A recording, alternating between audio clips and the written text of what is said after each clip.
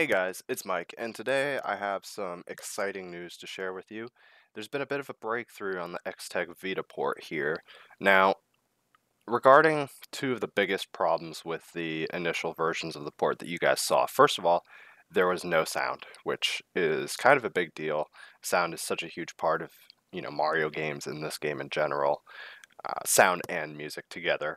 And the other one was performance. And performance, I'm not going to say it's perfect yet. You're definitely still going to run into some slowdowns here and there, but just by enabling compiler optimizations. Now, up till now, you've seen the game in full fat debug mode, absolutely zero compiler optimizations applied.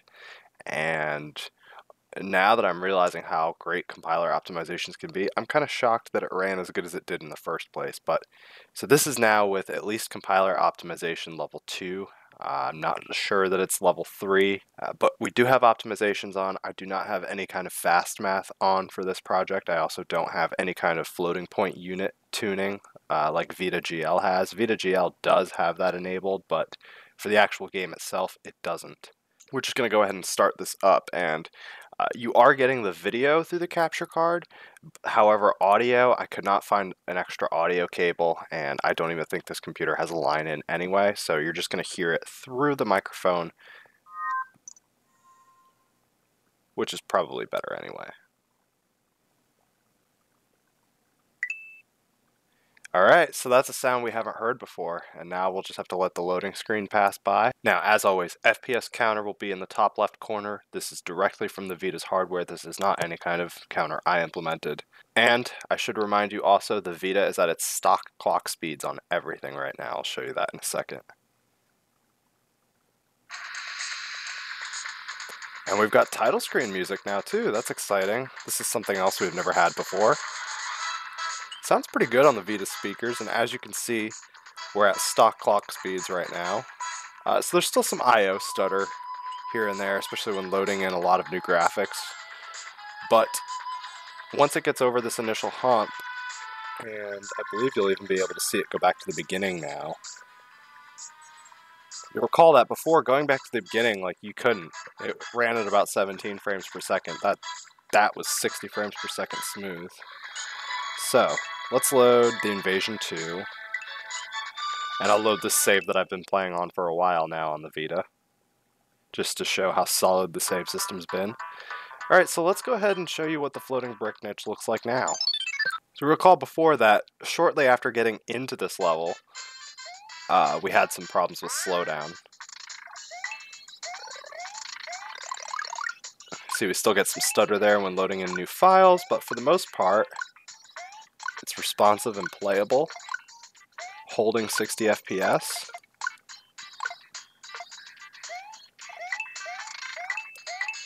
It looks amazing on an OLED Vita. Definitely by now we would be losing our frame rate, yeah. We'd easily be dropping into the 40s right now. But, this is running at 60 frames per second now with optimizations on. This is really nice. And now I'll just go ahead and I'll launch some shells here. We'll start with you. Sound effects are keeping up nicely. Sound and music are running on their own thread anyway, so.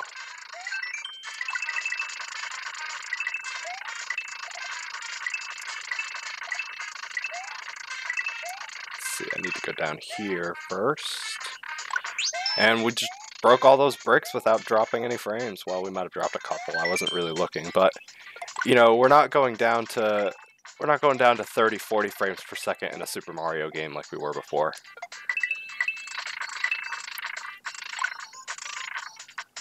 And we've got sound now, which is always exciting. Cool, let's finish this level. And even into this section, once you got into this section, it was pretty slow.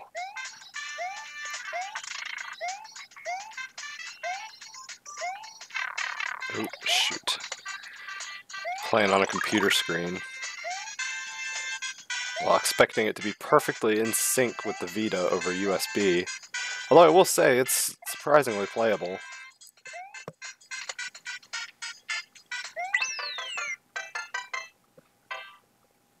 Nice. It definitely looks better on the Vita screen than it does on my own monitor. That's kind of crazy. I would show you Dungeon of Pain, but that's one you've seen before. Let's go a little farther into the world. As you can see, single screen levels work beautifully with proper black bars.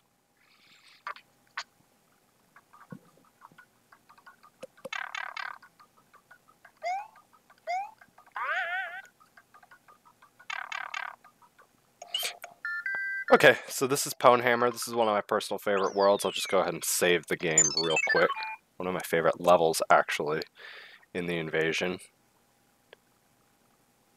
This is a bit of a taxing level for sure, and you'll see why in a second.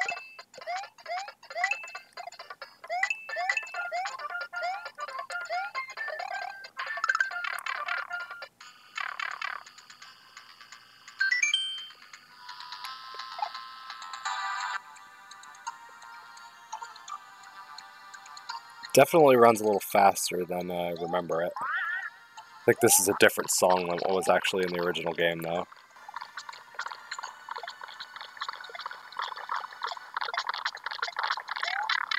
Damn it.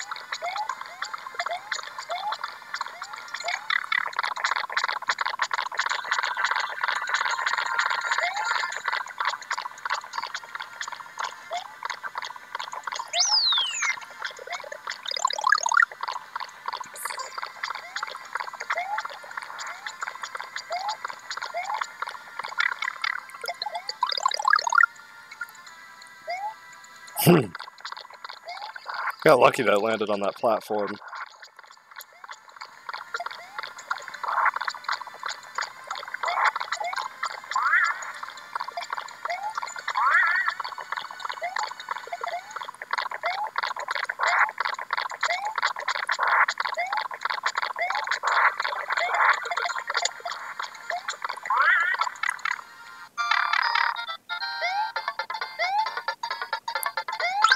And the Vita handled it perfectly.